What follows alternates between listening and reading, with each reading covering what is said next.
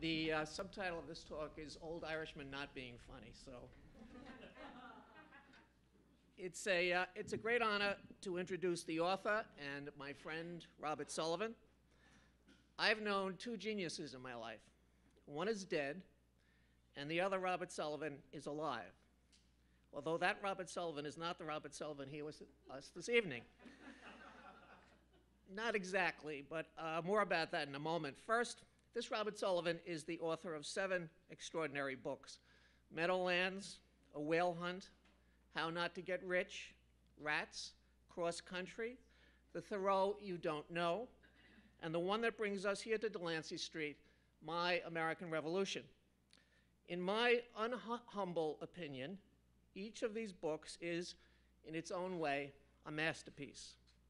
Wonderfully idiosyncratic, uniquely incisive, each is an investigation of the American mindscape and soulscape interrelated with the American landscape.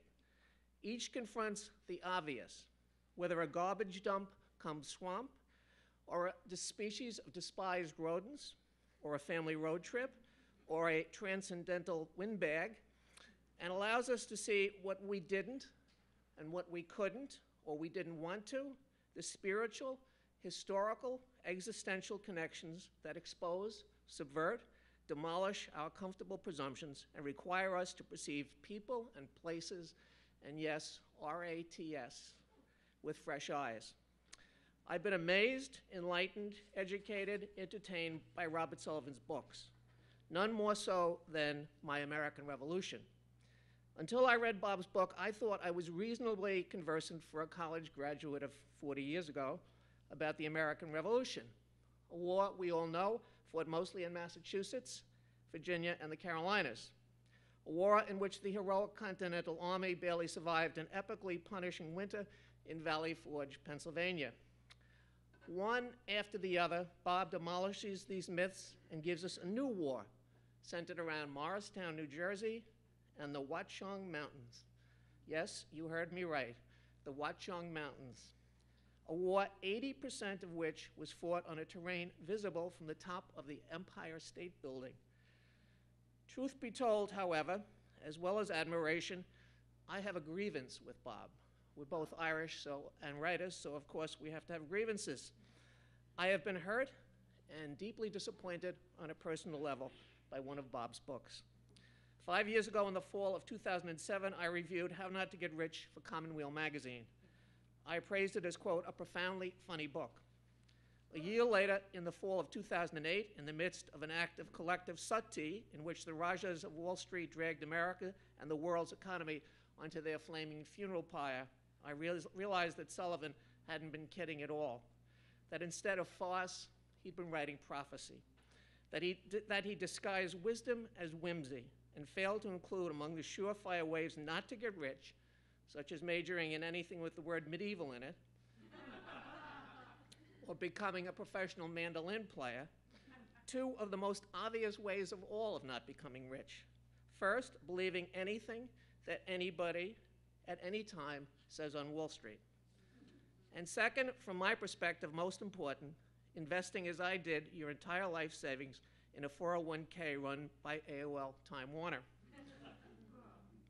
Now, as well as a contributing editor to Vogue and the father of a septet of books, Sullivan is co-author, along with his patient, long-suffering wife, Suzanne, of 2 incredibly talented children. Louise, an extraordinary singer and musician who I hope will make it here this evening, and Sam, who is currently attending Yale, which Bob tells me is a 4-year institution in either Hartford or New Haven. Let me begin our discussion by pointing out the fittingness of discussing My American Revolution here on Delancey Street. The Delanceys were a prominent Huguenot family who fled to England and Ireland in the 16th century. A branch of the family subsequently emigrated to the colony of New York, where they became major landowners. Their estate included the place where you now sit and I now stand. During the Revolution, the Delanceys were among New York's most steadfast loyalists. Oliver Delancey joined General Howe on Staten Island in 1776 for the Battle of New York and raised and equipped the Delancey's brigade of 3 battalions consisting of 1,500 loyalist volunteers and served as commanding officer on Long Island. The Delanceys fled New York at the end of the Revolution. They left behind a street with their name on it that in the 19th century fell under the political sway of one of New York's great ward healers, Big Tim Sullivan, an ancestor of Bob's, the so-called king of the Bowery. The western end of Delancey Street was subsequently renamed Kenmare Street in honor of Sullivan's mother, who fled her native village of Kenmare in County Kerry during the Great Potato Famine. I might add, in the 1932 film Taxi, James Cagney plays an Irish cab driver who can speak Yiddish, prompting a cop to ask, "What part of Ireland do you come from?" Cagney replies, "Delancey Street." As I mentioned at the outset, the real Bob Sullivan couldn't be with us tonight. That Bob Sullivan had a previous engagement playing the mandolin with the Society for Medieval Studies of Elizabeth, New Jersey. Thanks, however, to a groundbreaking cooperative effort on the part of DreamWorks Studios, the Disney Animation Workshop, the Pentagon's 3D Android project, and the Tenement Museum, we have this digital facsimile that is being mind managed by the real Bob Sullivan, Bob the genius from the other side of the Hudson. So let's welcome Bob Sullivan.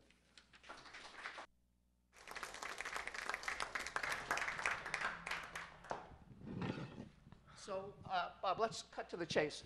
What drew you to write this book, to the American Revolution? I just, everybody thinks they know everything there is to know about the American Revolution. I'm just thinking of all the Robert Sullivans I know, and most of them you knew first. I think so. There are a lot of Robert Sullivans, and it might not be me here tonight, but thank you so much, Peter. We should just stop right there because I'm so happy. And also, that's fine. I can read from my book. I've just read your stuff. Yeah, it'd be a better night. I know that. Like I know that it would be a better night if we just read from your book. So Jack, do you have my book? I can bring it up. Yeah. They're all up there, ready to be sold. So it's when I write books, it's sort of how long can you put off not writing that book, and so you try to just not write books for a long time. I won't write that one. I won't write that one. And then a couple books or ideas just keep coming back at you. They don't let you go. And one of those, and I kept saying, the American Revolution, don't write a book, because there are a lot of them. I mean, there are a lot of them. And but I couldn't beat it down. And it's also one of those things, you grow up around here, you hear about the war all the time, but it's kind of foggy. And then the other project that kind of, turns out to be one of my big projects or something is just to look around at the city and look at landscape and it's a really boring word, but to look at where we are and so to go back to the strategy of the land, so that got me to the war. I mean, I'm serious. The book is an absolute revelation. I did think I knew about the American Revolution. To discover that the cockpit of the American Revolution was not Virginia but New Jersey is a kind of, I mean, you don't mention Schnooky in the book, but the thought of, why don't we know that? How did that escape history? And did you start out knowing that New Jersey, that you could see the entire revolution from the Empire State Building, or did you discover that in the process of Well, somebody reminded me the other day that I used to go, I forgot all about this, we lived in Oregon for a lot of the 90s, my family and I, but before I went to Oregon, I used to go have lunch all the time at the top of the Empire State Building. I remember this now. And I remember I was very happy after I wrote the Rats book, a bunch of guys who were tour guides at the Empire State Building gave me, it's okay to say this, right, free passes to the top of the Empire. And that was great. And you used to have lunch up there.